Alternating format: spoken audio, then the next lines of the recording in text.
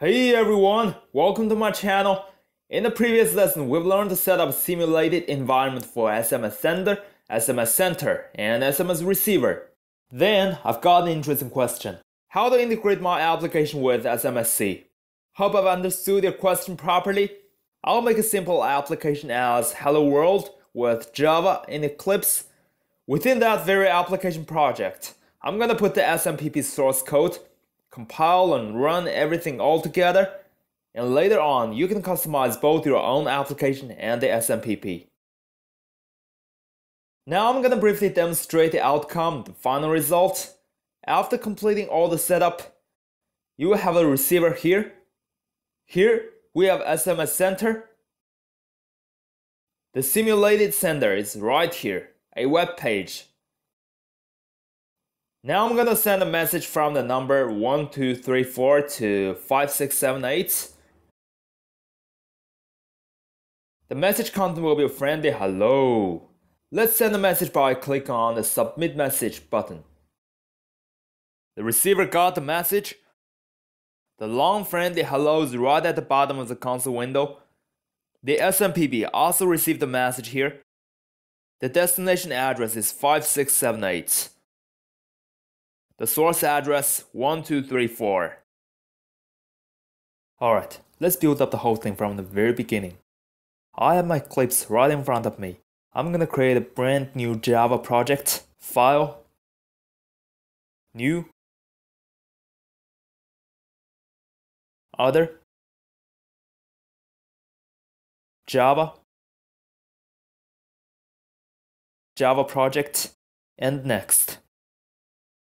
The project name will be, let's say, app with SMPP. Then click Finish. Expand the project folder. Right click on the source folder. New. Class. I'm gonna name my class app with SMPP. You can make the class name something else as long as you follow rules and Java let you do so. You can come up with your own package name. I'll say com.maxhi.tuto.sms. I want Eclipse to automatically generate a main function for me, so I'll take this tick box with a public static void main and finish. Well, this is my new application. It doesn't have anything at this moment.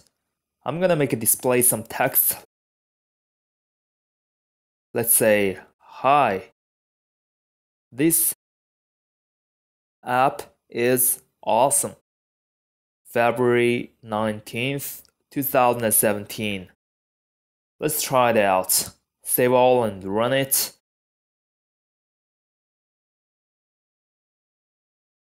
Right click on the Java class file. Run as Java application. You see, the Eclipse console shows that the text I've typed above. Hi, this app is awesome, February 19, 2017. Alright, I'm gonna combine the SMPP with my application. So first of all, let's download everything we need. Open up the browser. Go to the SMPP download page. I'll give you a link in the description below. I'm gonna get the zip file. The download starts and finishes. Find out the zip file and unzip it. Go into that SMPP folder. That's actually how I started the SMPP simulator in the previous lesson, but we didn't really delve into it. If you remember, we started the SMPP simulator with this batch file. Let's have a look at its contents. It's actually executing a Java command with a jar file, SMPPSim.jar, and with a program argument, conf/SMPPSim.properties. Here is the jar file we're gonna look into, see? In the Windows operating system, you can explore the jar file with some compression software like WinRAR. You might be asked to pay though, so I'm gonna use this one. It's good. Now this is pretty much the content of the jar file. We can start from the manifest file, double click it. We can see what the main class is. So this is our main class. The package name, or you can say the path, is exactly the same as what is in the manifest file. Now we've got a little bit problem. The files in the jar are all class files. We cannot open it, we cannot view its code, we cannot modify them through the files. But don't forget, the SMPP simulator is open source.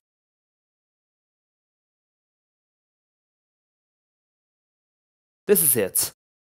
These two folders are the essence. Let's copy them into our Eclipse project.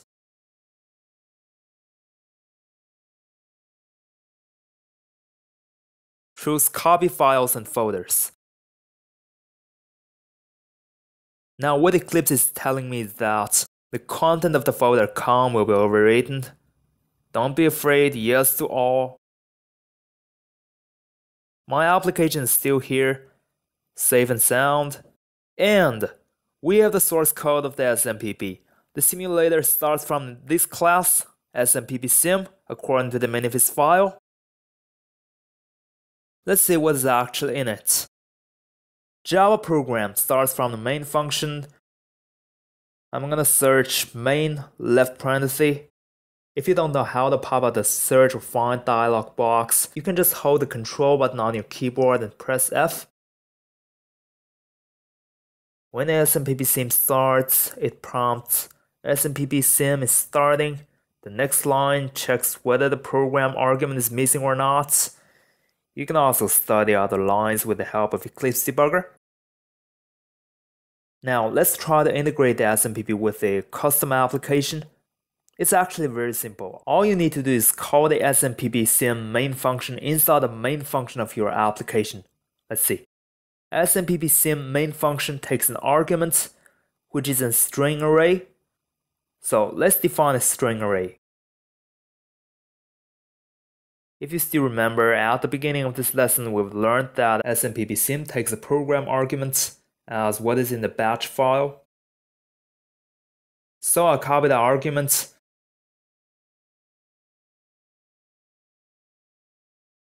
We got an error here. Invalid escape sequence. The reason is that backslash in Java string has to be double backslash. No more errors in the current Java class. Last step, call the SMPPSim's main function.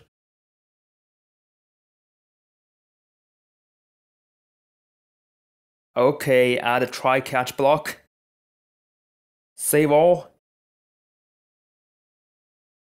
And we can still see some errors here. We need to add some dependent libraries. In the project root folder, create a folder. Let's name this folder lib. Inside the folder, we need two jar files, which we can copy from here. Drag and drop. And don't forget to add them to the build path. Select these jar files. Right click, build path, and add the build path. Now you can see the errors has disappeared. Alright, let's try running our program. We got an exception here. Properties file not found. SMPP starts. Specified properties file does not exist. Conf backslash SMPPSim.properties. This is actually the program arguments of the SMPPSim. It contains all the attributes of the simulator, such as the port that listens to the receiver, system ID, the password, the HTTP ports, and so on. We need to put the config folder into our project. It's in the downloaded SMPP root directory. Drag and drop this one. Okay, these are the properties files. We might not use all of them. Let's run our program again. I can't see any exception. Let's try to send some messages. Go to the browser. The address of the sender is localhost at port 88. Oops, something is going not right, huh? We need to host this site. We can let SMPPSim do it. All we need to do is copy the 3W folder into our application project. Restart the program.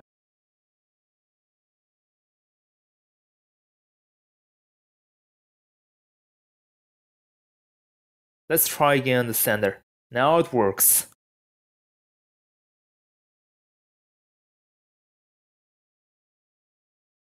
When we submit a message, the SMPPSim has some response.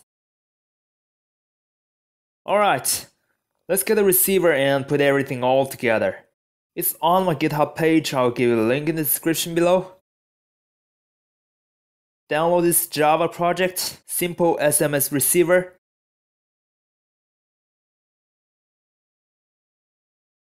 Extract a zip file.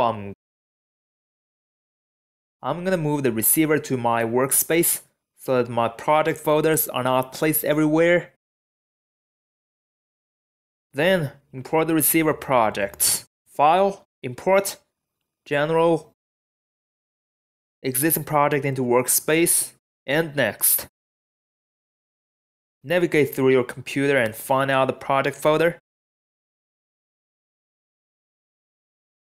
In the project section of the dialog box, select the project, simple SMS receiver, and finish.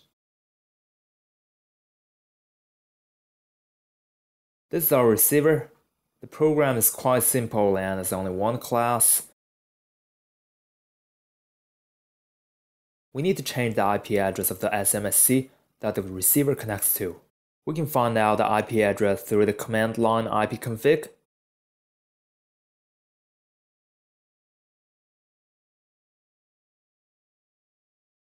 This is the IP address of the SMPP.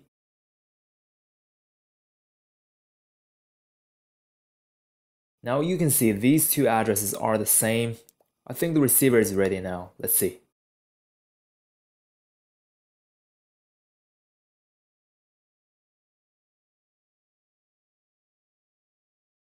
Wait, we have to make sure that SMSC listens to the receiver at the right ports.